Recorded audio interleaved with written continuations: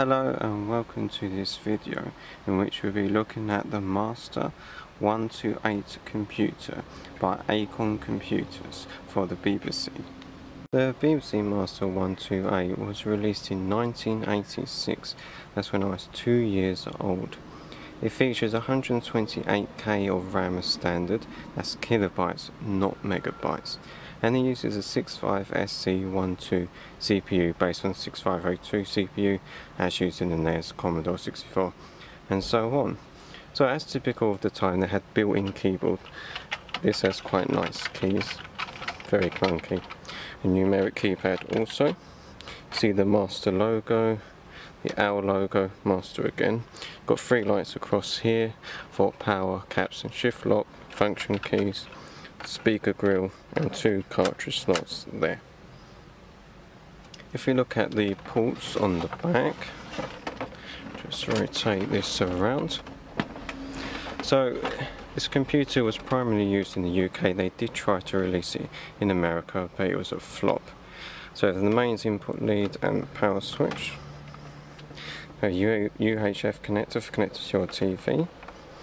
We have monochrome composite video. Note it's a BNC connector, not phonotype. There is a hardware hack to get colour from this connector. Or you can use the RGB connector, which can go straight into a BBC monitor. Or you can make up or buy a SCART lead, which is what I did.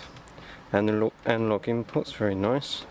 RS423 serial input, cassette connector. So at the time it's typical to use a cassette or floppy drive for loading and saving games. If you're very lucky, hard disk, which were known as Winchester discs at the time, and I believe some people do still refer to hard drives as Winchester discs in other countries. We have audio output and have Ethernet for networking. However, you have to have the Ethernet module installed to be able to use it. Let's now look at the ports on the back.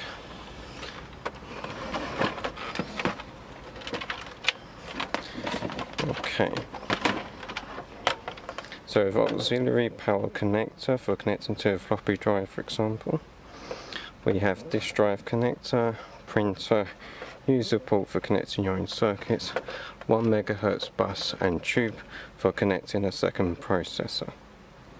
Now let's look inside the Master 128.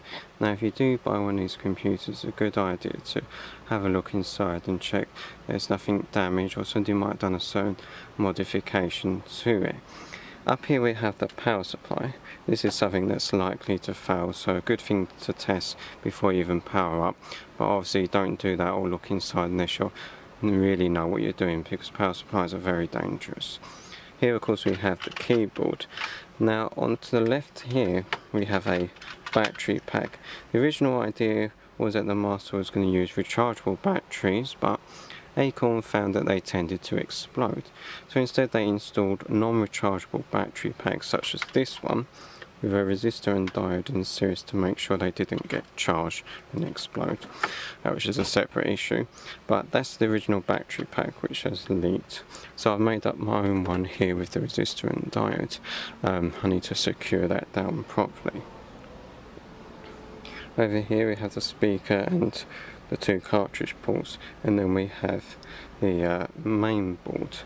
So I'm going to point out the main components. I know this is not in the best view. So we have the CPU over here. We have some ROMs. So I've got 2 extra ROMs installed. Can't find any information about the software. I'm just going to have to try running them sometime and seeing what they are. We have the RAM down here, DRAM. Like so. The I/O 6522s are under the keyboard. We have the real-time clock up here, which is backed up by the battery, as well as user settings. That's the other thing, if you do buy one of these and the batteries are bad, the computer might not even start up, so you'll have to reset the computer. There's information on my site about that. Video chip, which is here. Sound, which is just under here. Note the sound chip was used in a lot of computers. The sound chip is an 76489. It was used in the Master system, for example. When I was listening to sounds on the Master it sounds been playing on the Master 128. I was like, this sounds really familiar. Oh, it's also used in the Master system. Oh, okay. And then here and here we have expansion sockets for an internal second processor, because you could have an external second processor or an internal second processor to boost the power of the Master 128. More information about that later in the video. So let's now talk about the BBC Micro series of computers. The British Broadcasting Corporation back in the 80s wanted to catch on with the microprocessor revolution. They wanted to get computers into schools and educate people on them. So they got Acorn Computers to develop the BBC Micro series. This is a BBC Model B, so that predates the Master you saw earlier. The BBC Microcomputer, the first model, was released in 1981. There were a number of different models, such as the A, B and B+, with different amounts of RAM and so on.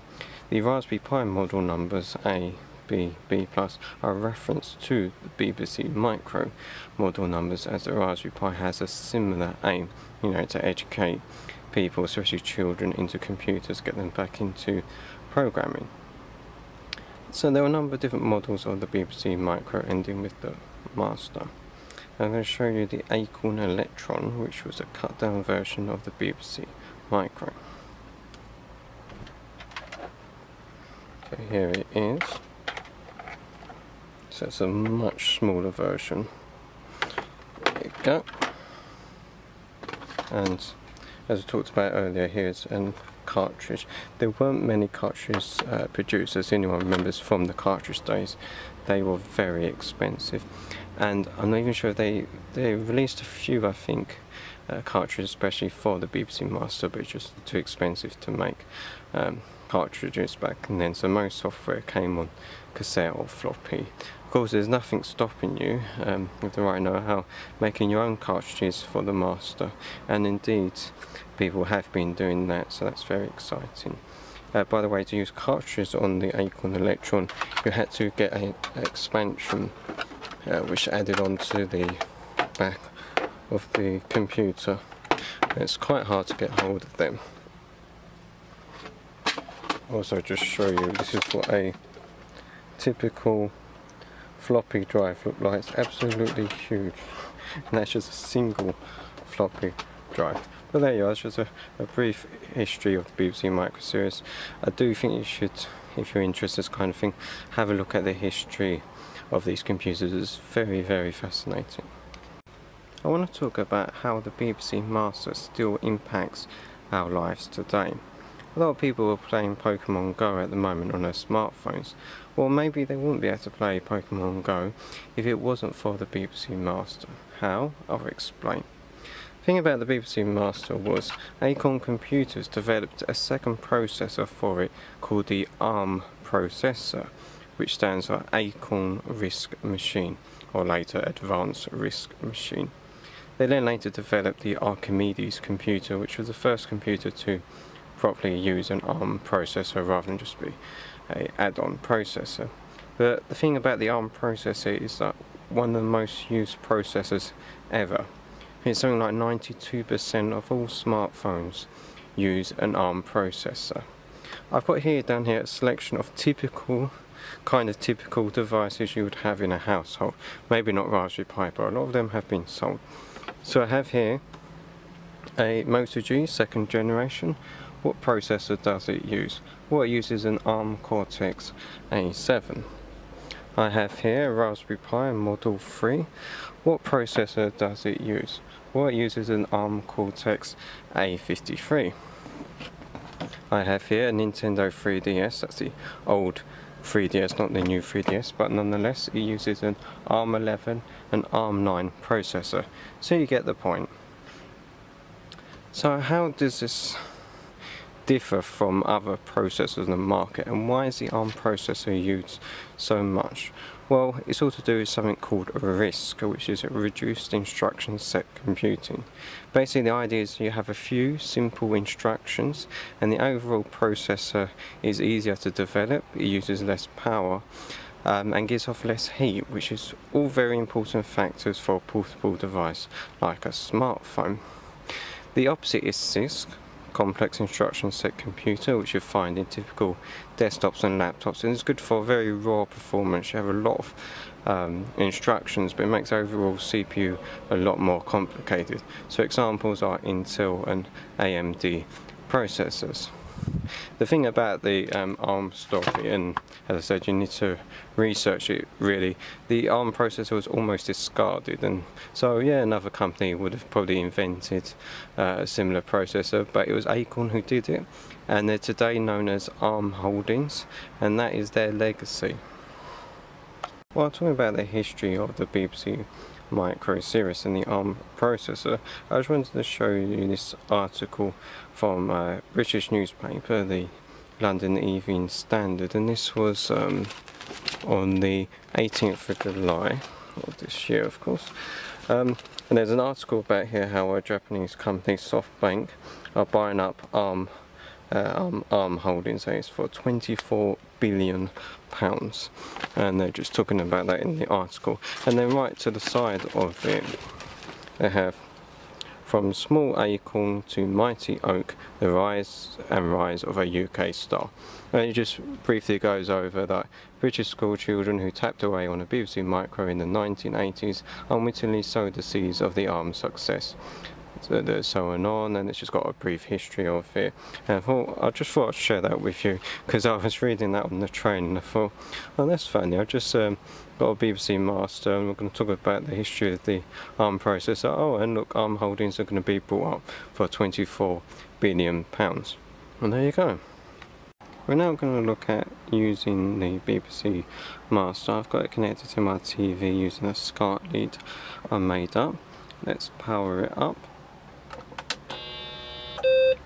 And we're greeted by the start screen that's telling us it's in basic.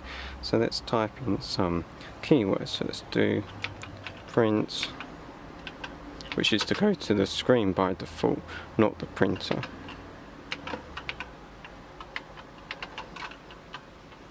Hi. Now you might be thinking, why haven't you done print hello world? Well, the E key isn't working. So I need to fix a common fault for the keys to stop working. Probably needs a good clean, perhaps test the connections with a multimeter. Let's try something else. Fortunately with keywords you can do a shorthand, so if you've got certain keys not working, that helps. So let's put this into mode 2. Gets cut off at the top, unfortunately. Yeah, so there's various graphical modes with different resolution and different number of colours. This is mode 2, which has 16 colours, and we can change the colours using the colour keyword, spelt the UK way in the UK versions, the BBC Master, and the American way in the American versions. So I do CO2, we have green. Let's do another one. Let's do 3, which is yellow. Do another one, that's blue. What else can we have? Oops, typed down wrong. It's come up with syntax error. Oh, by the way, if you type just like that, you come up with mistakes. It doesn't understand that at all. Let's try again. CO full stop 5. We have that's meant to be magenta, and so on, various different colours. We can also change the background colour as well. So what colour could we do for that? Let's try this. This could be a bit odd. Oh yeah, look at that. That is strange. That's funny. Let's see if I can just put this back to how it was. And also we want white text, which is 7. There we go. If you do CLS, clear screen. Yeah, just something else I want to quickly show you. We do this, asterisk ROMs. We get a list of all the installed ROMs, which is very nice. As I mentioned earlier, if you do have battery problems and you do ROMs, it will probably come up that they're all unplugged, but it's registering now they're all fine, which is good. That's a good way you can see what software is installed. And that's just a brief introduction to using BASIC on the BBC Master. I just thought I'd finish off by showing you some software for the BBC Micro. Unfortunately I can't actually show you it working, but I'll just show you the actual cassettes and boxes. We have Caesar the cat. So this is on cassette. Yeah.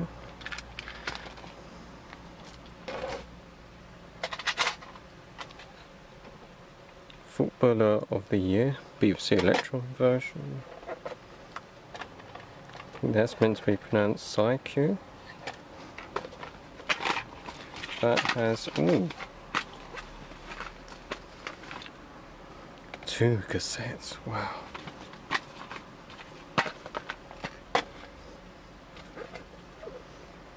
Treasure Hunt. You get the idea about the graphics, you know, it's got to get your imagination going because it doesn't look anything like that in game. It's an interesting piece of software, Microbug. The computer tries to guess what creature you're describing. Beachhead. Franklin's Tomb. Flight Path 737. These are all cassettes.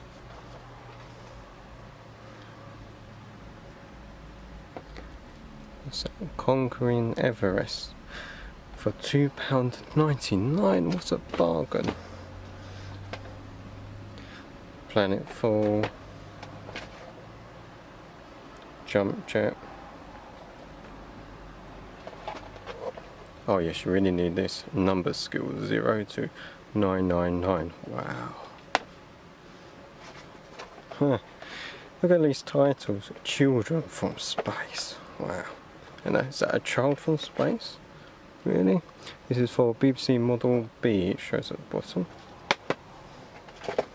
And lastly, a weather station for BBC Model B. Again, I think this is a dual cassette one. Try and get into shot. I'll do that. Yeah, there we go. So that's just a small selection of software. I think I have got some others somewhere. I just wanted to show you that to finish off. Well, thanks for watching. Please subscribe, please like, please comment. Let me know what computers you like, or if you found this video interesting. Maybe some other computers you want me to show you. Well, thanks for watching. That's bye for now. Bye.